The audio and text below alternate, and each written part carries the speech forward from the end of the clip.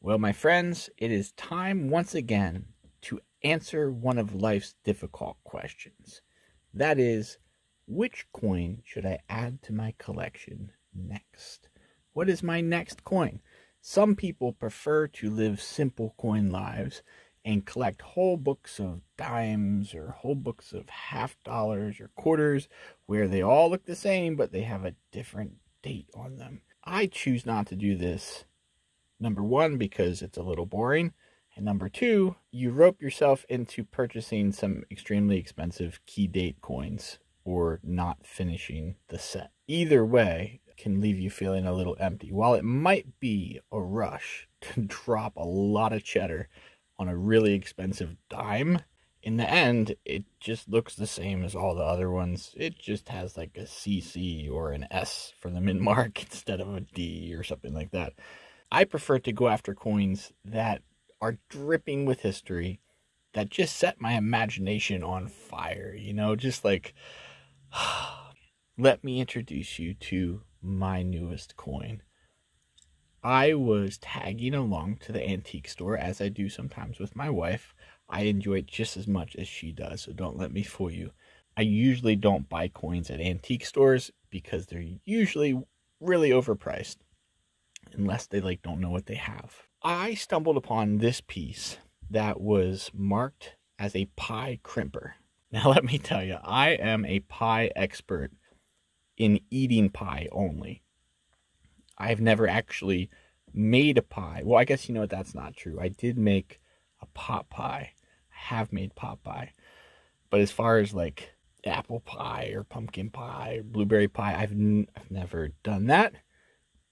And I'm assuming this little crimper guy is to crimp pieces of dough together. Now, whenever Honeybee makes a pie, what I consider the crimp is often much bigger than this. So I guess pies have changed a lot since the 1800s. But I was looking at this and I noticed, that's a little bit more than just a pie crimper.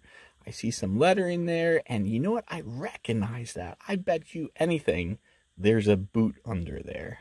You see, I collect all kinds of weird coins. If you haven't seen them, go back and look at them. I will post a little link up there for you to click on if you'd like to watch the video.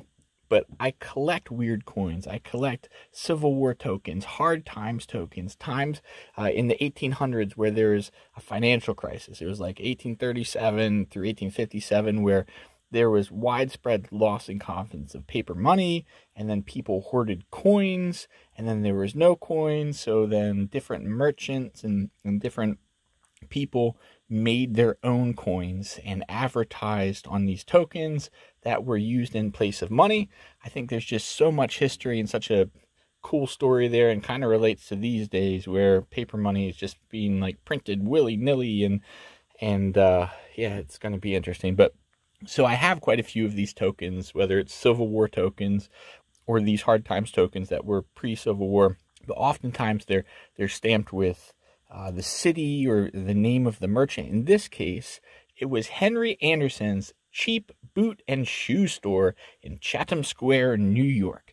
It has the date on it. The one side's got a big boot. It's a beautiful specimen. Mine has a hole in the middle and has somehow been machined or crimped around the edge to make it into a pie crimper. I just think that's awesome. Whenever I see a coin that has been repurposed or restamped to make it another coin or a different value, it just drives me wild. I don't know why. I mean, just it has all the history of this shoe store, right?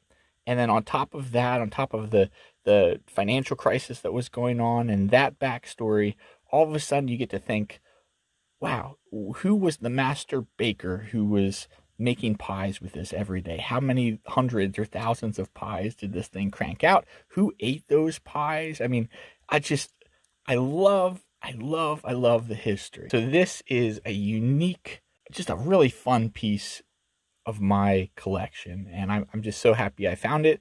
It turns out it looks like there are some others of these that are made with large cents, like the big old copper cents in the 1800s. And I just think it's so cool that I found one that was made from a hard times token. So that shows you that whoever made this, they couldn't even find a large cent to do this with, so they used a hard times token just the layers of history and layers of story and just intrigue surrounding this piece are awesome. And I don't think the seller knew that it was a Hard Times token.